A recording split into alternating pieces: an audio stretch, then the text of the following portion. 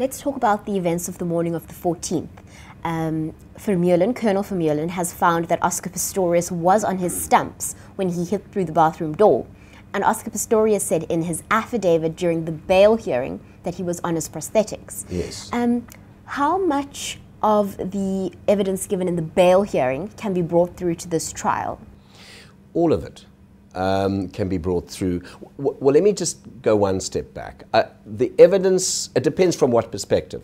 From the state's perspective, they may want to rely on what Oscar said during the bail application. And there he was warned that he doesn't have to say anything on the actual event. He decided to discuss it in quite some detail. So everything that he said there is evidence that can be used in the trial presently on the go.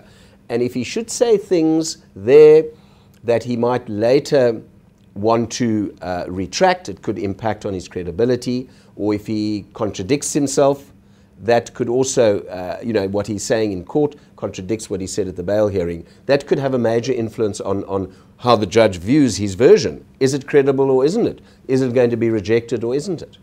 That's very interesting. So the information given in the bail hearing still stand now that the trial is underway? Yes, that is used in the trial, because at a bail hearing you have the right to say nothing about the actual event. All you need to say is, I'm not guilty. You don't have to say anything more.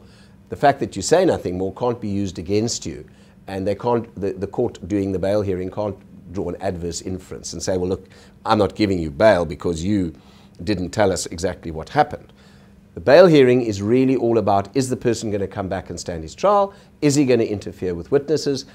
The fact whether he's guilty or not plays a role at the bail hearing, but it doesn't play a significant role to such an extent that if somebody says, I don't want to say anything about the alleged incident, that a court can say, well, then I'm not giving you bail.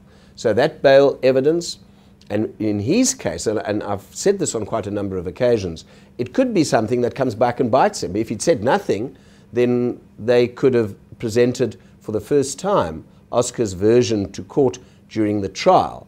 And that couldn't be held against him either if he says, now the first time this is what happened. They can't come along and say, well, you should have mentioned it at the bail hearing, and therefore we find that you're not being truthful. You should have said it right up front. They can't hold that against him, because even being interviewed by the police, he doesn't have to say anything. That's his constitutional right.